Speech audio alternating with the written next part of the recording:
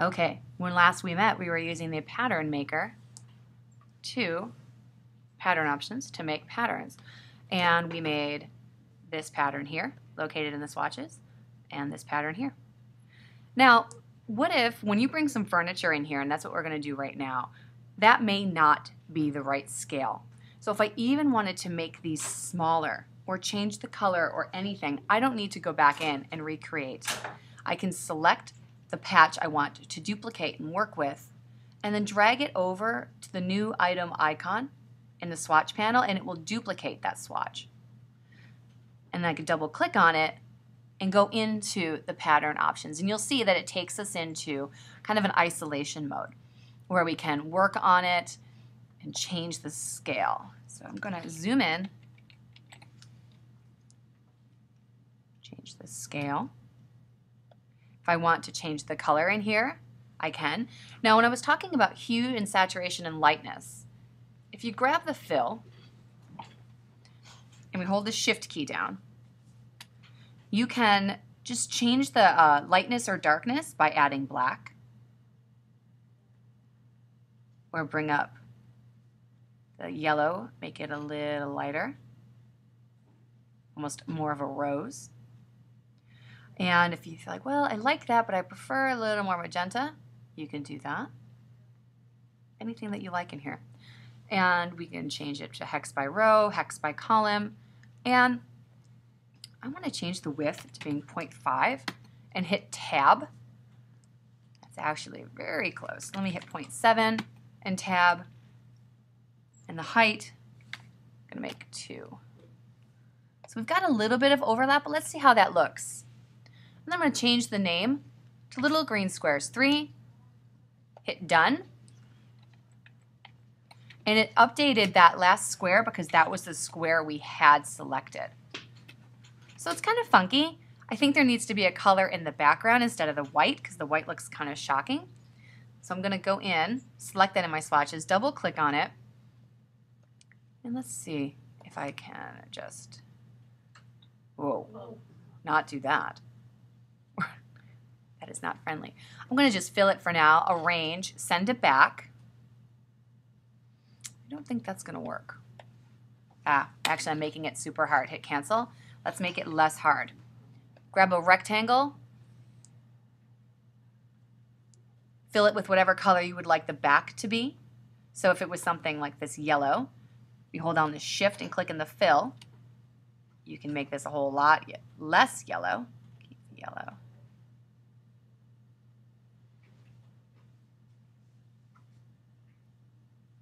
And you can hit object, select it, object, arrange, send to back, and then it has color to it because just white would not look great on a wall. And you can adjust that at any time because that's not actually part of the pattern. That's just your background color. So that looks a little funky. I may want it to be more neutral. All right. So let's bring furniture in. So now we've got 3 different swatches that we're working with. And what you're going to do, you're going to probably make between 5 to 10 different versions. And you can see how easily you can make these different versions. And it's totally fine if you want to grab one that's out there and work with that as a bit of a template and trace using the pen tool. All right. So this is one. Let's see, wallpaper designs. That's one example. You can also just go to images, but you're going to get some kind of cheesy desktop wallpaper stuff, so you may want to go to living room. The other kind, and this is the repeatable kind, I super love that. That's wonderful.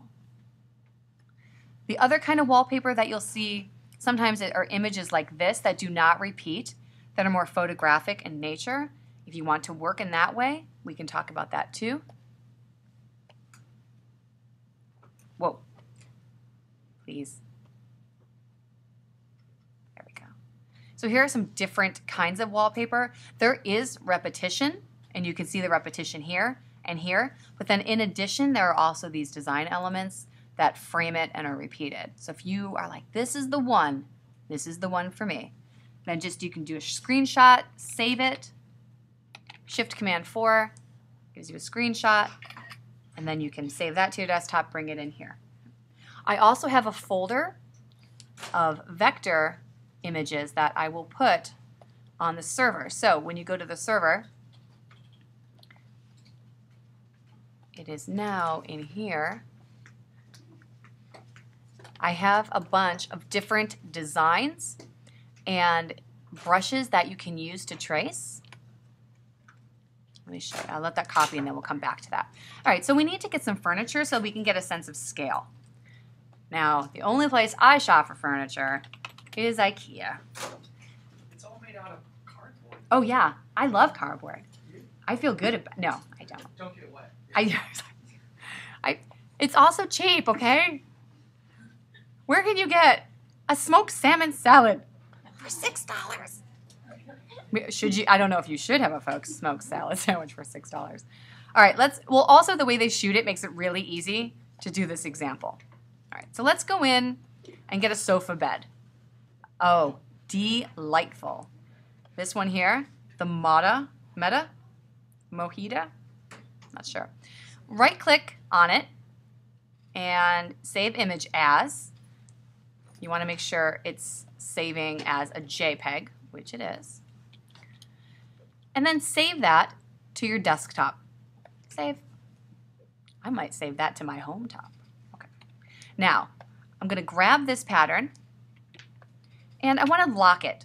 Object, lock selection. So now if I want to move this, it's not going to move, but it's going to allow me to work on top of it.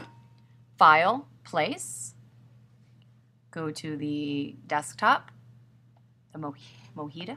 I did not link it so that it will remain in this file. You know that it's not linked because if it was linked, embed would be more prominent like this instead of being grayed out. Right. So it is actually embedded in the file. If you accidentally link it, you can go over here and hit embed, and that will save the file, that image, with this file. Right? If you link it and then lose the file, it will ask for it. So this doesn't look great. What we're going to do is use Live Trace, which is now called Image Trace. Right up at the top of the option bar, this little pull down, and I'm going to go with Low Fidelity Photo. And what it does is changes this pixel information into vector information. Now, the white background, I don't want to see that. I want to see the way that this looks against my wallpaper. Hit expand,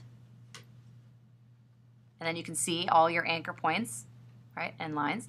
Click off of it. Get the direct select tool, click on the white, and hit delete. Then you can bring it down. You can put a rug in there, whatever you think looks good. You can change the size of it. This would be a gigantically tall living room if that's how small your couch was. So maybe you have a gigantically small living room. You put a TV in here. I don't care. I want to see the way the furniture works with this scale of what you're doing. Okay. Does that make sense? So let me do that one more time. What do we want to get? A TV. Oh God, these things are gigantic. Can we get a little one? 'Cause I don't think I've got it in me to get like a gigantic black one. Ooh, that's the worst color. All right, let's do it. Save as. Okay, that's not working. I want to save the image. Save image as. You want to make sure you've got a JPEG on there. If you do not have a JPEG at the end, you're just saving the HTML, which is a pointer to that image, but does not help when you go to place. File, place. Make sure link is not selected. I will show you what happens if it is selected by accident. Place. It will say, I am linked. And if I shut this file down and do not save that in a folder, all the furniture in a folder, when I open it up again, it will not show. So I'm going to hit embed, and now I'm ready to go. Image trace, low fidelity photo. Wow, that's pretty low fidelity. Let's see if we can do high fidelity. Works better. Expand, and then you can see all of your anchor points and paths. Select the direct select tool, click on just the white, and hit delete. And let's move that around. If I want to object, transform, reflect, I can flip it.